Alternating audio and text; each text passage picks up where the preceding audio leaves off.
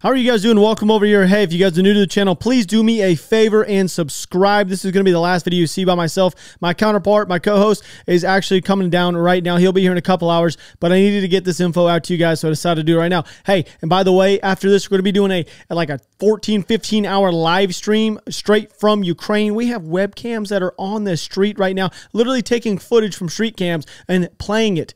As I'm watching it right now, the Kiev is literally getting bombarded with shell. Like I'm watching, I can see it right now. So make sure you guys stay tuned after this so you guys can actually watch the live stream and subscribe, because we're doing multiple videos a day just like this. So please subscribe. Do me a favor. I do love you guys. All right, we're going to get into it. You guys know the peace talks between Russia and Ukraine fell through. A lot of people already know that it was going to happen. I mean, that is something that we all knew, and probably everybody in the world knew was going to happen, because we know Putin right now is getting his teeth kicked in, and he cannot allow that to happen. Russia has been shut off from the entire earth. Like, I was seeing photos of them down in their subway system, like actual civilians trying to use their phone and Apple Pay. They can't even get on the subways. Everybody's having to try to get cash, but their dollar literally is meaningless now. So that whole crisis in Russia is going to get kind of interesting. I don't know how that's going to pan out. It really sucks for all those civilians living there right now. It really does. But anyway, minutes after the talks fell through, because we all knew they were going to, because Russia does not want to leave their country and they don't want a ceasefire. But minutes after they fell through, Russian forces launched an attack on the northeast city of Kiev, which was an outlying city, which I'm going to go over here to my Google Maps and show you guys. It was in Brovary, right here. You guys see this town, or this little, it's actually just a section of the bigger city.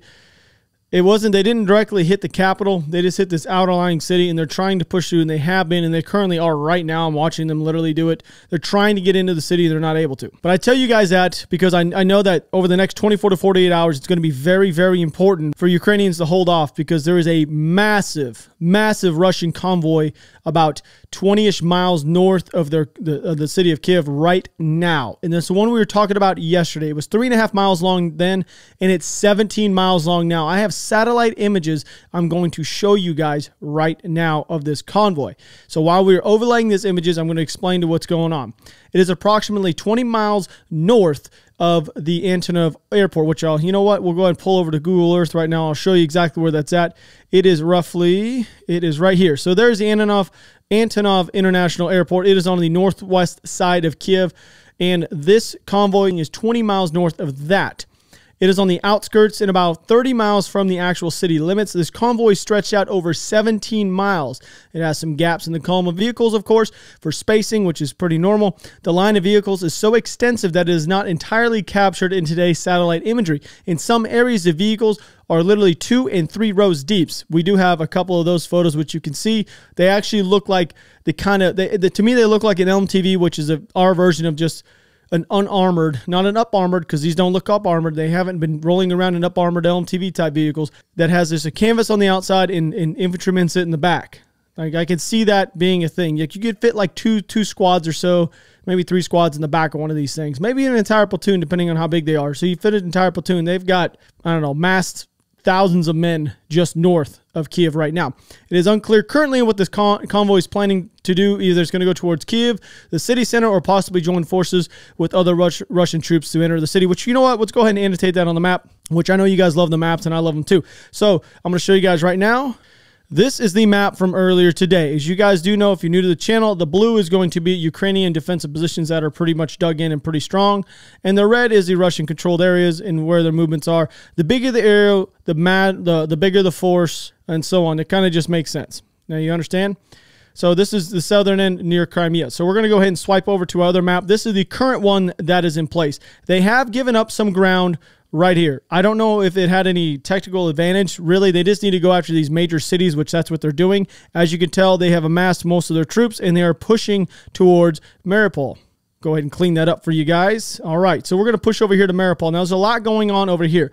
As you can see, they have completely encircled the city, but they have not been able to take it, which is kind of a big deal. I told you guys if they were to take it, they were going to hit it with an amphibious assault from here and go in, and they can do their push northward. And that's not exactly what Ukraine needs right now. And that's why they're getting a lot of assistance from NATO, because everybody like myself, I mean, there's people that know a lot more than I do. Don't get me wrong. I was only in the military for 7 years. He was in for like 15. We've done a lot of stuff. We fought in multiple wars. That's why we have an understanding exactly what's going on the ground. And we like to kind of show you guys to a certain extent. I'm not saying I'm a professional or anything like that, but I'm giving you some insight. That right there, if they were to take Mariupol and push forward, that's going to be pretty bad. And that could possibly happen. And I think that's another reason why they've been waiting to push these people in from the north, this large force in from the north, because they need to take that southern side, and it'll start pushing Ukraine and making them much more thin than what they are. I'll give Ukraine props. They have lasted much longer than the world thought, and I still have faith in them. I really do. I mean, hell, United States beat Britain back in the day with we only had a couple colonies. You know what I mean? Like, it can happen. I have faith in them. We also know that all lightly wounded Russian soldiers are currently coming out of the city of Mazar, I think, which is in Belarus. And I'm actually going to show you guys, we have a photo of it. So we're going to put that on screen right now while I scroll forward, or up here, I guess you'd say. All right, so now we're up here in Belarus. This is, of course, just north of Chernobyl, which we were talking about the other day. I don't know if I mentioned it yet, but I believe that's why they took that area in Chernobyl, which is right up here, as you guys do know. This whole area right there. So I think they took that area because it's an easy access to come into Kiev. It must have the way the land lays out. It must be to their advantage logistically to get men in and out of the area quite fast. I don't know. I haven't been over in that area, so I have no idea what it lays out like. But I would assume that's why they're massing in that area, and that's why they wanted it. It has probably nothing to do with the nuclear side. It probably has everything to do with their logistical advantage to get into the country of Ukraine and to get men out. So right now, this city, Mazar, anyway, it's in Belarus. That right now, they're loading up that's where they're loading up their wounded soldiers onto trains to get them out of there, which is kind of funny because a couple days ago, Russia said that they had none, and they're the big propaganda machine. As of right now, they're looking at, they've taken a toll of over 5,000 men have been either wounded and or killed in action. So they're just trying to spin it. It's even crazy that Russia just completely shut off their entire country from social media, and then no one even knows what's really going on. Kind of sucks for them. But all right, we're back at it, though. We'll get back at it. Russian troops have actually been captured just outside of Chernihiv. So we have some photos of that, and I'm sorry if I said it incorrectly, but that's one of the areas that I do believe that they've hit some heavy resistance. I'm going to go ahead and pop over to this so you guys know exactly. It's up here just northeast of Kiev on this main route that's coming in. So I'm going to go ahead and annotate where that giant 17-mile long convoy is sitting, and so it's up here in Chernobyl. So right now, that airport, I'm going to write that airport out for you guys. I'm going to write the airport in A, okay? And I'm going to write in some defensive positions. So that's where the airport is I showed you guys. So this is the current defensive positions that Ukraine has set in right now. They're super fortified when it comes to getting into the city. They have some out here on the east side as well. That's why you haven't seen them been able to push through to get in those cities. And they also have one right here, and then also another one somewhere about right here. All right. So that's pretty much the northern layout currently. I guess I should probably annotate one right there because that's why they haven't been able to come through. Now I'm going to switch that back over to the black. Now this is exactly where, not to the T, but this is a rough area as where that convoy is sitting. It is sitting roughly somewhere right here where this black line is. So that convoy is 20 miles north of this airport, which is annotated as A right there. So that convoy is sitting there. They're waiting. They're staged up, prepped, and ready to go. Like I said, I think a lot has to do with it, what goes down here in the south, and if they can break through over here. If they don't break through on the eastern side, then they're probably going to have to do a little bit of split ops and take some of these men over there. But if they do, if somehow Russia, which if they do, they will push the whole force all the way down on that western flank of Kiev, and that'll be what happens with them. But if they don't, this eastern side right here is full of tanks and heavy artillery and everything. They're trying to push through right here. If they get pushed through, then that's exactly what's going to happen. They're going to encircle the entire city of Kiev right there. They'll then push all these men down here, and they will push them through. Because, I mean, this is a very large, I'm talking just massive. I mean, you're talking 17 miles long. You know how many men you can fit inside of there to fight? Oh, my, that's tons. That's why there's such a mass up there. So that's what I think is going to happen. Now, if they can't get through on this eastern flank, then they're going to have to split them up, I would assume, and really try to help them out and maybe get behind them on the backside of it. It's just, we'll see. We'll have to see how the next 24 to 48 hours plays out with that massive force. Russian forces have now entered the town of, I'm going to jack this up, I'm sorry, Trostyanets in the Sumy region. I'm going to go ahead and pull that up. It's over here on the eastern side, so I'm going to show you guys. There's Sumy right there. Here is Sumy. All right, so we're going to go to Google Earth. I like to give you guys the exact location. So here it is. I just circled Sumy on the other map for you guys. So there's Trostyanets right there, and there is Sumy. So they are directly south. Russian forces have now entered that, and I have actual video footage of that, which we're going to play right now for you guys.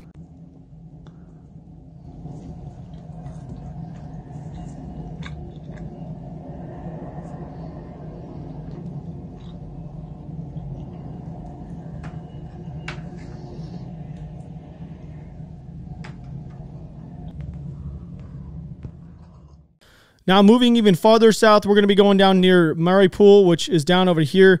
They have taken over a small town in the city of, it's called, or the town is called Hranit? Hranit?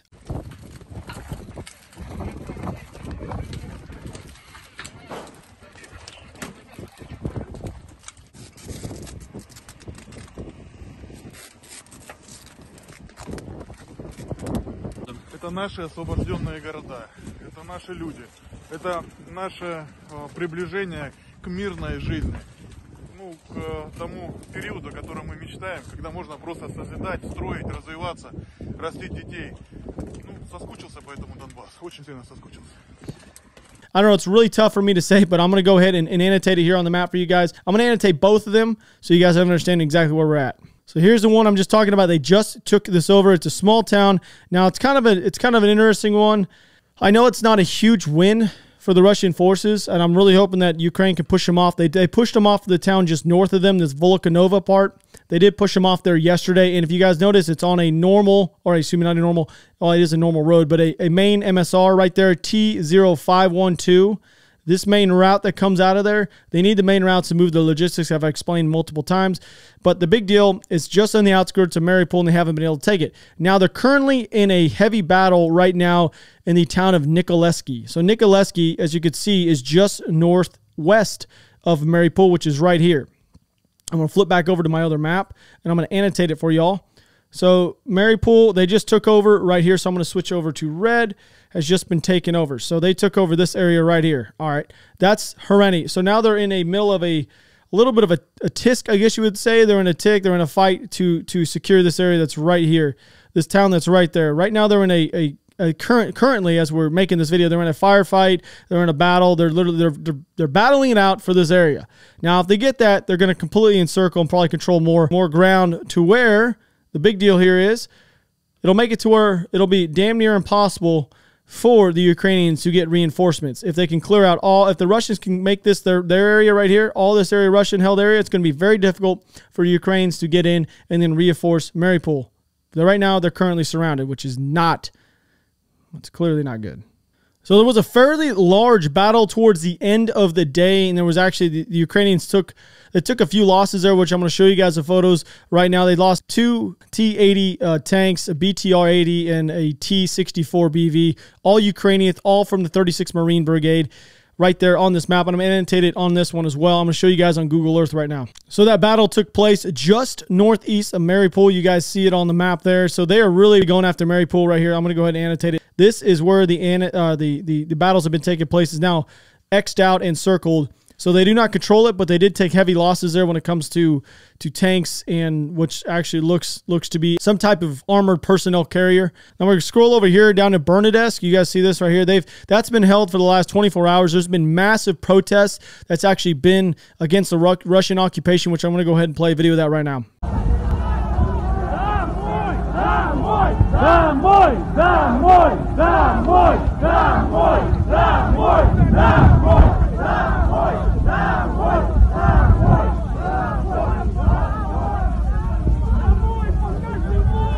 It shouldn't be super shocking that the Ukrainians are actually going to be protesting the Russians to leave. So I'm sure we're going to see that a ton. It's just kind of crazy. If you protest in Russia right now, you get locked up. If you protest Russia in Ukraine, they just sit there and stare at you because they know they're in the wrong. They know that they're standing like, yeah, we're not going to do anything. We know we're in the wrong. Because the thing is Putin can't go around just killing all the civilians, or the entire country is going to hate him more than they already do. Right now, there's a poll that went out. 9 out of 10 Ukrainians are for standing ground and going against Russia. 9 out of 90%. That's a ton. Oh, if you guys also didn't know, forgot to tell about this. President Zelensky ordered a temporary lift for visa for foreigners wishing to join the International Legion and fight for Ukraine against Russia. So, if you guys want to go over there, you guys can fight with Ukraine. Doesn't matter who you are. You want to go fight against Russia. So all my boys and all my guys and everybody who fought in Iraq and Afghanistan who's just been itching, which I saw a lot of comments about that. I'm sure there's quite a bit of us that are a little bit itchy to get over there. And you know what? I don't know. Just throwing it out there. Go fight for Ukraine against some bad guys. It's not a bad idea, but you can actually do that as of right now. Turkey has also blocked all Russian military ships from getting through passages of the Black Sea. It's a pretty big deal, so I'm going to go ahead and pull up where that's at on the map. So if you guys were to back out for this Black Sea, You guys see where Istanbul is right there? We're going to go ahead and just zoom in. So that passageway right there is the only route into the Black Sea. And if you guys can see that, they got to go from the Black Sea, the Mediterranean Sea, out to the North Atlantic Ocean. That's pretty much the route that they take to get out. And right now, Turkey has completely cut off Russian forces from coming in or out of the Black Sea. That's a pretty big deal, because if you guys think about it, Russia supplies Syria through ships. So Syria now can't even get supplies because they've been supplying them since the very beginning. So now Syria can't even get their supplies because that is blocked off. That international waters, that way through Istanbul has been completely blocked from Turkey to the Russians. I'm actually going to go over to the radar box here real quick and show you guys some flight paths. There's been some really interesting planes coming in and out. I don't know if they're still up in the air right now, but if you guys don't know this, you guys can actually see the planes while they're flying. I'm just going to go around and look real quick.